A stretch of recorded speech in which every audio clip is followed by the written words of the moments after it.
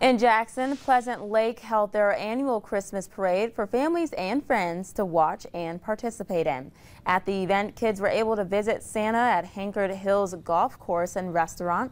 Then the parade kicked off, leaving from the golf course and went all around the lake. The parade was full of decorated golf carts and ATVs. One parent shared their reasoning behind this event. It's really just about giving back to our community. The wonderful people that live here in Pleasant Lake are kind of a little hidden gem. We're a close-knit area. A lot of us have been here for generations, and we just like to give a little bit of Christmas spirit to those around us. The parade lasted for about an hour and ended back at the golf course.